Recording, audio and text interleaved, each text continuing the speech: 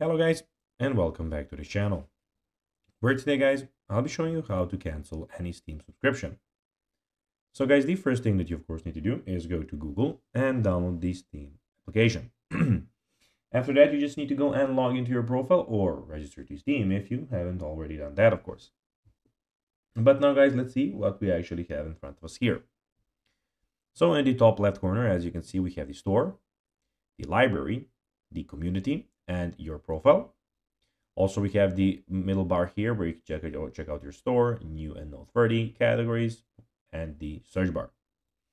But now, guys, let's see how you can actually go and cancel any Steam subscription. So, launch the Steam client on your computer, as I already told you in the start of the video. Then click on your username in the top right corner and select account details from the drop-down menu.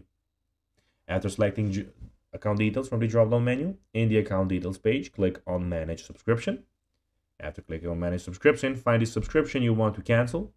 Click on the Cancel button next to it and confirm your choice in the pop-up window. Your subscription will remain active until the end of the current billing period and you won't be charged again. So guys, that will be everything for this video. I hope that you found this video informative and entertaining, guys. If you did, don't forget to like this video, share it, subscribe to the channel, and put the notifications on, as guys, this really helps us grow our channel. So if you have a few seconds, it will be pretty cool if you could do this for us. So guys, that will be everything for this video. I hope you enjoyed it, and guys, as always, I'll be seeing you in the next video on this YouTube channel.